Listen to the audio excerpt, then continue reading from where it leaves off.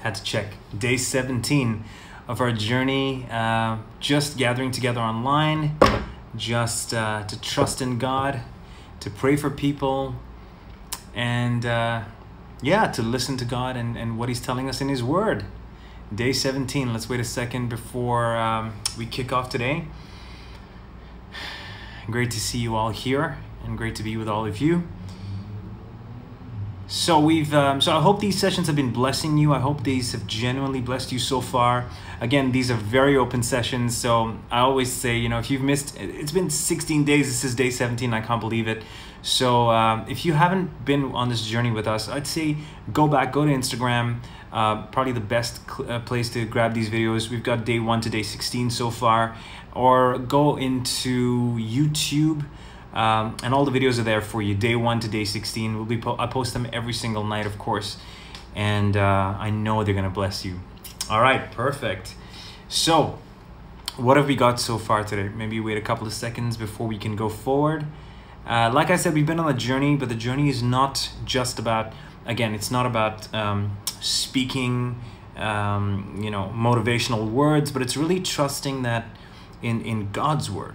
And God's word has the power to change people. God's word has the power to bring incredible results in your life. So we're leaning into the wisdom of God, into the favor of God, into all the blessings of God. See, I can't do anything. All I can do is point you to the one who can. I always say this to people. We might not be able to save somebody from depression, but we can point to the one that spoke when people had depression. And when Jesus walked on earth, He encountered every kind of disease, right? And actually the Bible, kind of makes that scope. It says, Jesus took He took all our sicknesses and carried all our pains. And then it says, with His stripes we are healed. So because He took all our sicknesses and pain, by His stripes we are healed. So again, let's quickly go into what we've been doing. Let's do a bit of a recap just to make sure that everyone's on the same page. But this recap is going to be very powerfully linked to what we're doing today. So stick with me here. We talked about the fact that sin came into this world, right? Through one man. We talked about the fact then there's been years and years of sinning, and so God brought in something called the law. All right, and it's very important for you to kind of know the difference between law and what you're under today. So there's a big difference. God brought in the law, okay, to show men when they were sinning. It's as simple as that. So men would know that what I'm doing is a sin. What I'm doing is a sin. And we talked about the fact that many legal systems, probably every single one of them, is based on that law. And that law was the 10 Commandments, right? And it's very simple. When man sinned, they would be punished. There is a punishment. We can see that punishment alive and active in the world today. But when the fullness of time had come, God sent His Son. There's a verse in the Bible that says, to know the love of God is this: while we were still sinners, Christ came for us. While we were still sinners, while we were still dead in our sins, Christ came for us. And that's a powerful statement. It's saying that God loves us so much, He sent His Son. And His Son was, and now what happens is, you've got to know that, especially believers who believe in Christ, right, have got to know that the laws of this world the 10 Commandments doesn't apply to them anymore. Now, for those who don't believe yet, the law is still in place, because when somebody sins and they say, oh, something bad's going to happen to me, that's kind of a natural response of the world, right? Oh my gosh. In fact, it's kind of funny when I tell friends, or I tell people that don't know Jesus yet, I tell them, do you want to come to church with me? They have a very cool response. In fact, I've heard this response constantly. They say, ooh, you know what? No, if I come into church, man, the bells will fall down. If I come into church, man, the ceiling will collapse. The place will set on fire. I don't know what this response is, but it's a natural response, because guess what? When people know when they've sinned, people know, and a lot of people go through life feeling just that little bit dirty, feeling that little bit of sin in their life, and going, I'm not quite ready to come to church yet. I'm not quite ready to hear about God yet, because let me get my life together, let me get my life sorted, and then I'll come into church. Give me a few months, Michael. And I'm like, it's like saying, I gotta cleanse myself before I come to God, and that's not what God wants, because while we were still in our sin, God sent Jesus. See, God gave the 10 Commandments not so we could be saved through it. He gave the 10 Commandments, or He gave the law, so that we would know when we were sinning, and we would know that we need help. And to help us, he then sent part two. He sent the fullness of time. He said he sent his original plan. He sent his son to take all the sins of all humanity, of all the world, past, present, and future. And that's what happened on the cross. On the cross, Jesus carried the sins of all the world. He carried, and with that sin, you remember what came in with that sin, right? The curse came in, sickness came in, death came in. Jesus carried all those, and we've been on that trajectory over the last few days, just remembering. So as a child of God now, remember that you have a unique position. You were dead with Christ, so you died with Christ. You were crucified with him. You died with him, and God raised you from the dead with him and put you in him. Today, your unique position, child of God, is you're in Christ. And in Christ, you're called to do two things. You're called to live a very different life. So you're called to live by faith. That's number one. So we talked a little bit about that yesterday. In Christ, you are fully righteous today. So when God looks at you, he sees no sin anymore. And it doesn't matter if you did a sin today. What you've got to remember is, yesterday we talked about the power of the righteousness of faith speaks. So when you commit a sin, right? And it doesn't matter what sin. A lot of people in the world are trying to fix their sins. They're trying to say, oh, I didn't do it. I dropped the ball again. I did this. I'm addicted to this habit and I keep doing this habit. I'll try to get better, you know, or I'm trying to kick this addiction. I want to quit smoking. I had a cigarette today. I'll try to do better. Now, my point is, once you're in Jesus, you got to live by a different standard. Because a lot of people think, oh my gosh, now I've sinned, I've got to ask God to forgive me. And there's this whole system in the world, and it's always stayed like that. People getting confused about, okay, I sinned, now I have to make some sort of gesture towards God or say I'm sorry or plead for his forgiveness. But that's not what God is saying today. A lot of, actually, it's really kind of struck me that a lot of people seem to say, you know, I don't know if God answers my prayers or hears my prayers because I don't get a response right away. All right. And the truth is, you know, you'd be scared if you did get a response, and God doesn't want to freak you out. So he's gonna choose, but probably not to answer you audibly. But what's really incredible, he says that everything has been supplied through the cross. That's what God wants you to know. Your healing, paid for. Your blessing, paid for. You know, your finances, help with your finances, paid for. And God calls this grace. So God took all the sins of your life that you would ever commit, put them on Jesus, and God punished him. On that cross, Jesus experienced excruciating pain. He paid the full brunt of God's wrath. So at that cross, something very, very powerful happened. God unleashed the wrath for everybody's sins, for all of humanity's sins, on this perfect lamb, on this perfect sacrifice. And right there, those sins do not exist in your life anymore. So if you're thinking, oh, but I just did this yesterday, your prayer today as the righteousness of Christ, or the righteousness of God in Christ, just has to say, Father, thank you. That sin paid for by Jesus. I receive your righteousness and abundance of grace. Because that's what it says. So let's look at a few verses. We talked about this. Yesterday we said the righteousness of faith speaks in this way. You know, and the end of that paragraph, so that's Romans 10 verse 6.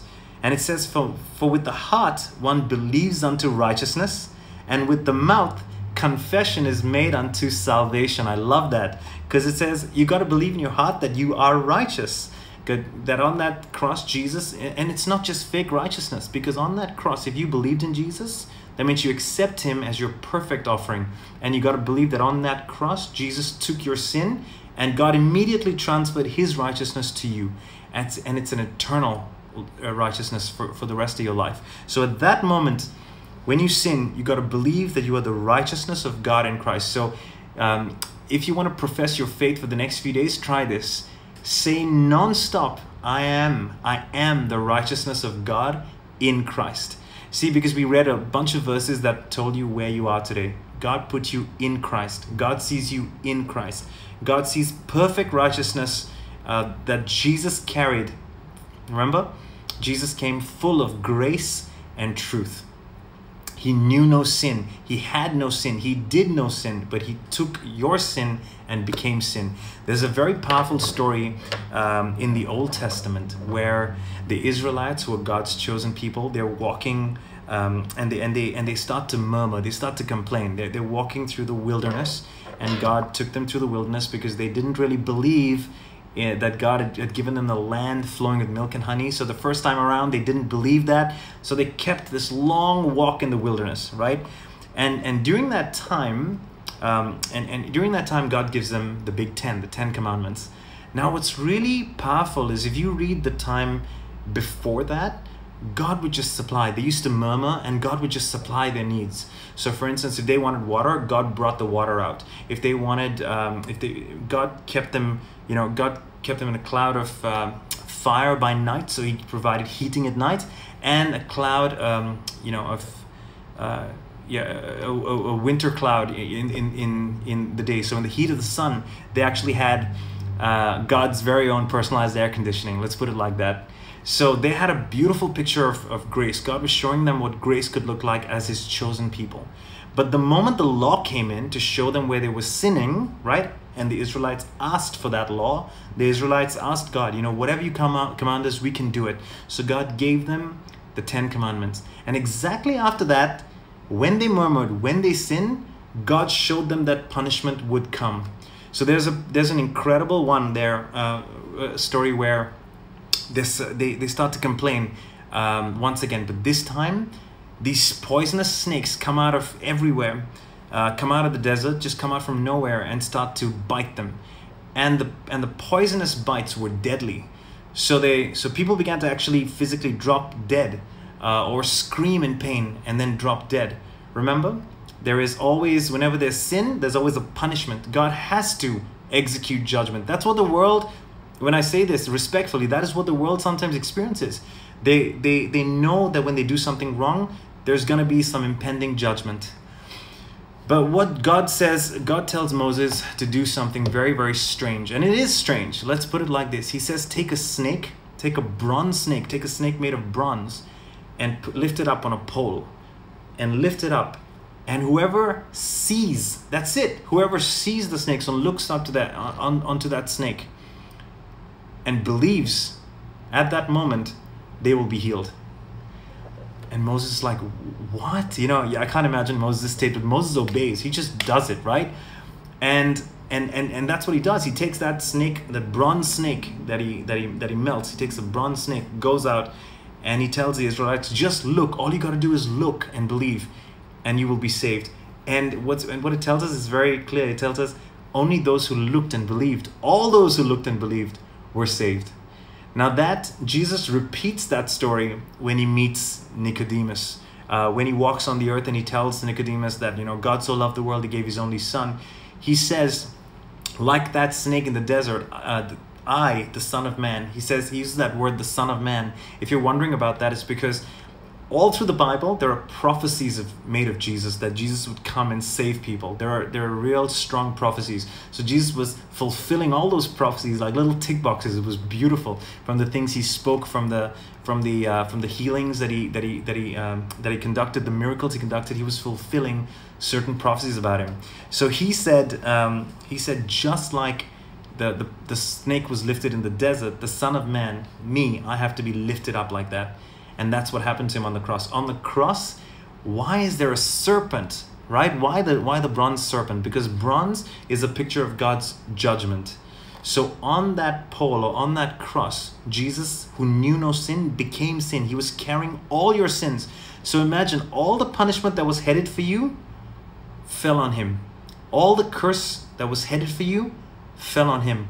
All the sickness that was headed for you fell on him. And that's why the Bible says he was pierced for he was wounded for our rebellion. He was crushed for our sins. The punishment for our peace fell upon him. And what's incredible is the Bible tells us that people, when they looked at the snake, they were immediately healed. Do you know why? Because they saw that the snake was bronze. There was a punishment already given. So every single sin was carried on Jesus's body. Every single sickness that was destined for you in your life fell on his body. So today, there's a very powerful saying, and I want to end with this. It says, there is therefore no more condemnation for those who are in Christ Jesus. So today, for the child of God, Jesus doesn't look at you and your sins. And even if you sinned yesterday, if you sin now, if you sin this morning, it's gone. All you have to do is profess with your mouth, say, thank you, Jesus, you took that on the cross. I'm free from it. Right now, in this moment, I receive your righteousness and abundance of grace. And we talk about that. We said that those who receive abundance of grace and the free gift of righteousness will reign in life. And what that means is, at the moment you sin, and it's that verb is the present continuous. So that means you keep receiving his righteousness, and you start to reign in life. If you're feeling sick, don't say I'm feeling sick. Say, Lord Jesus, you took this sickness on the cross. I right now receive your righteousness and abundance of grace for healing. If you're getting angry with your wife or you're getting angry with your husband, at that moment say, Lord, you took this on your body. Even before you have a chance to express that anger, try something different, because the righteousness of faith speaks. So speak according to what God's done.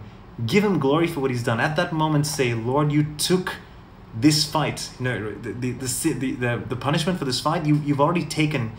You know, what the Bible says is Jesus stripped all of sin's power at the cross. He dismantled all the powers at the cross.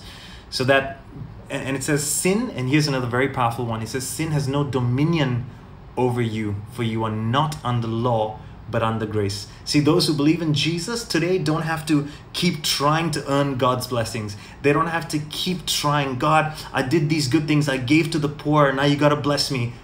No. God says it's a free gift. The Bible tells us it's a free gift of grace. It's a free gift of righteousness. So remember, these three things go together. Righteousness, you are fully righteous after the cross. You are fully righteous in Christ. You are in Christ, filled with all his blessings. You are completely healthy because you're in him. Remember that. And the health has been given. All you got to do is receive the grace at that moment with your mouth. The righteousness of faith speaks. How are these blessings accessed? How is every blessing in Christ accessed? Through faith. It's as simple as that. And the Bible tells us that. It says, with the mouth confession is made for your salvation right away. If you want to be saved from something, confess, I am the righteousness of God in Christ. And what that's and that sentence comes from the same verse I've talked to you about quite a few times on this journey. For he made Jesus, who knew no sin, to become sin for us, so that we might be made the righteousness of God in him. So today God sees you fully righteous. Today you have no sin. You have no sickness. You don't need to accept the sickness. Remember that. You can actually say, this sickness that's coming on me, this lying symptom, I reject it because it cannot be on me. It fell on Jesus. Remember I told you about that story. I remember saying this out loud.